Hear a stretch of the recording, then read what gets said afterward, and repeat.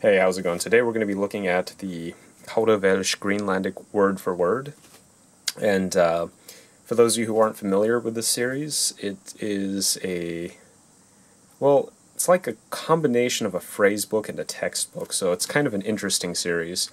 It's not designed to teach you as much as a textbook would, like if you went to a college or something, or to do really intensive classes. But it's not designed to be just a phrase book. It actually does cover grammar and a lot of things like that. And one of the cool things about these books is that they cover pretty exotic languages like Greenlandic.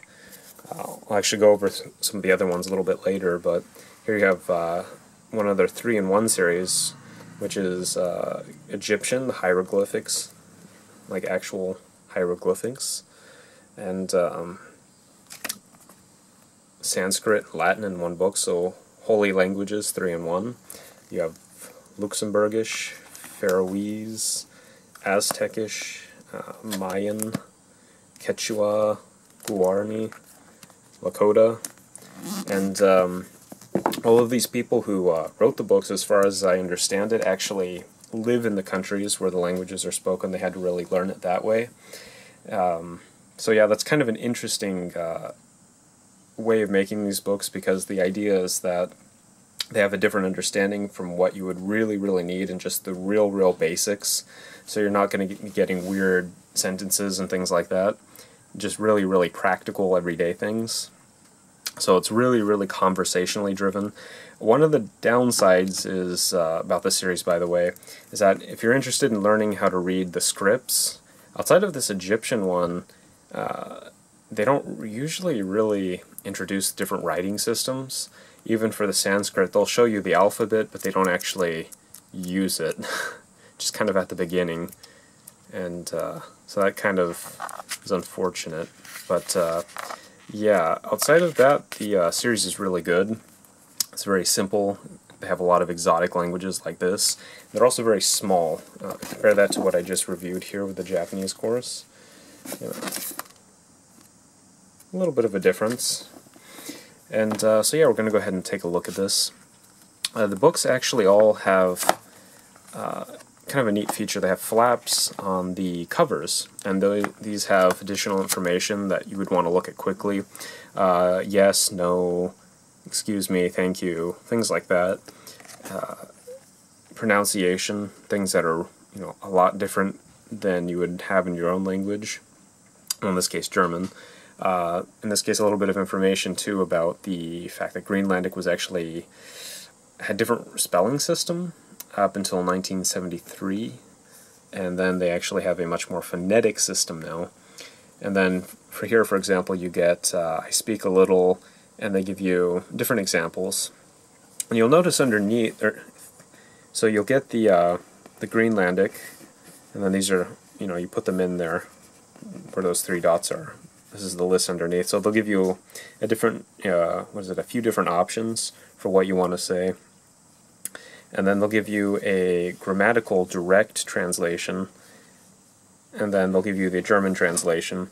In this case, if you look at the translation in the middle, which is the direct translation, that's really useful, and in this book in particular, it's actually very needed. As you can see here, speak a little, speak normally, I.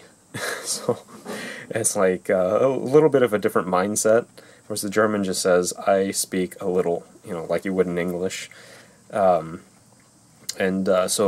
another cool thing here is they actually add, to really help you with the grammar, there are little lines here. If you notice, these little lines are going through the word, right? So this is actually one word, but it's broken into 3 parts. And I believe they do this with actually most of their courses in general, or most of their books in general, which is to show, you'll see the same, like a little line connecting these words, right? So this last part, punga, would be I, meaning I'm doing it, so it'd be an ending like you'd get in, say, Spanish, but that would be the indication being that you're the one doing it. The part in the middle is usually, and then the other part here is, you know, the idea to speak, or kalut. So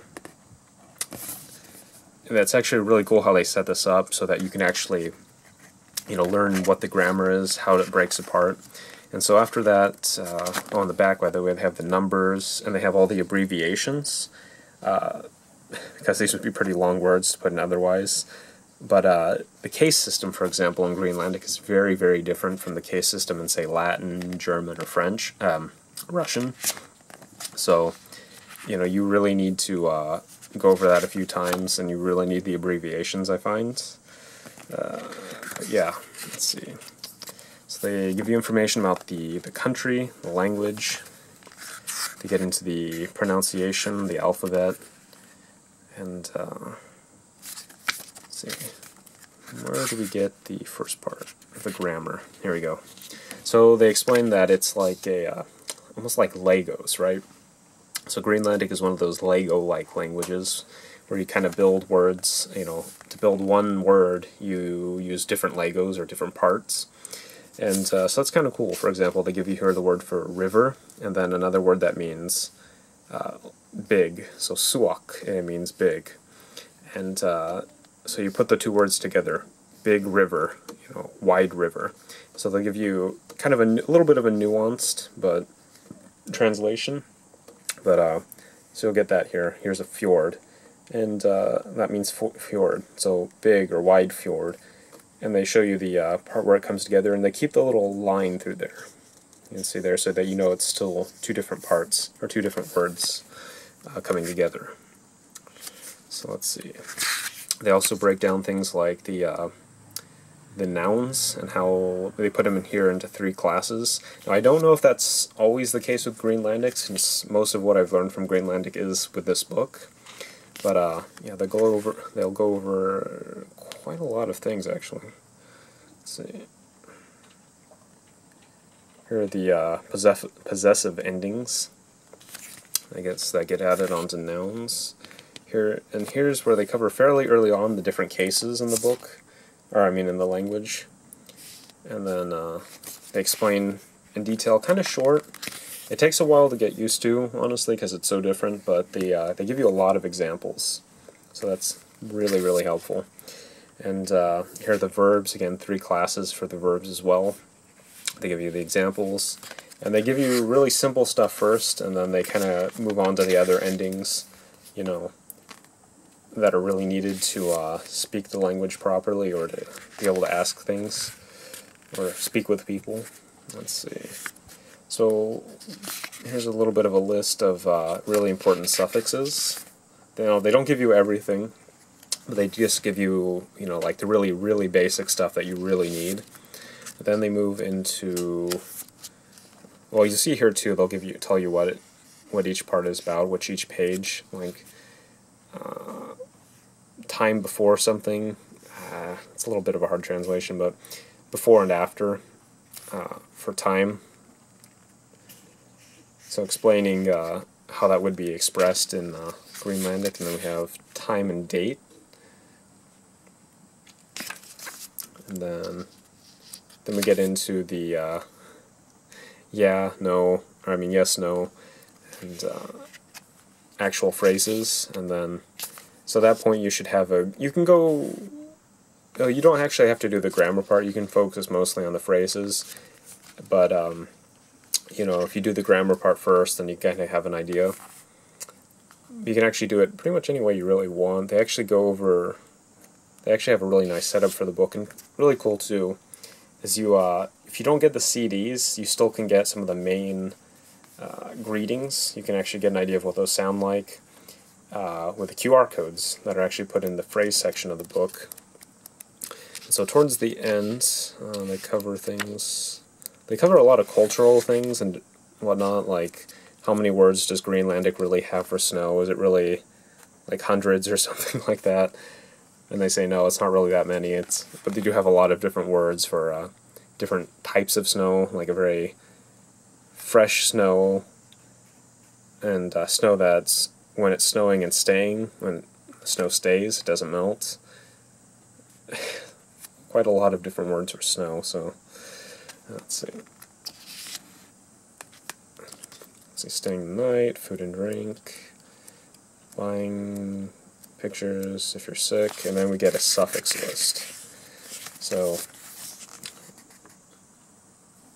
yeah, kind of important, you know, stuff you'd want to really be able to look at. So they do give you lists for these things. And let's see. Then another nice list they give you is the declension of the nouns, and they break it down by class. So they explain here how you need to decline it. I believe in the previous page, or is it the page after, I think. Yeah, they explain what endings you need to replace to get a different, because they don't cover all the cases. They explain how to, you know, basically, you know, cut the ending off of this particular used case, and then you can add different endings. So really, really nice setup, and yeah. And they give you a little bit of advice on other books you can use to more advanced books, dictionaries, grammars, things like that. Well, here's a plug for the CDs, and only €8. And then we have Map of Greenland. So this company also sells maps that are all 5 languages: Russian, Spanish, German, English, and French. The maps are apparently very, very hard to rip. They're not affected by water. You can write on them like paper, and they work with GPS, so that's kind of cool. Then we get into the dictionary, German Greenlandic, and then Greenlandic German.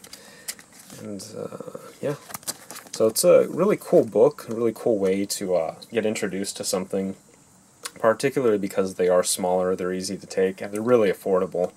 I believe they're roughly about $10, maybe? Yeah, it's $8.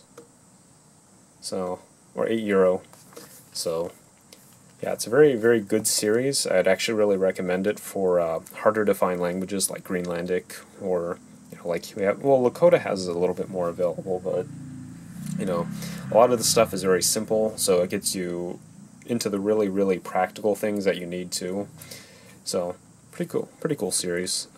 Only available in German. That is maybe a downside if you don't speak German, but, you know, if you do, or you have a passive understanding, it's a pretty useful series.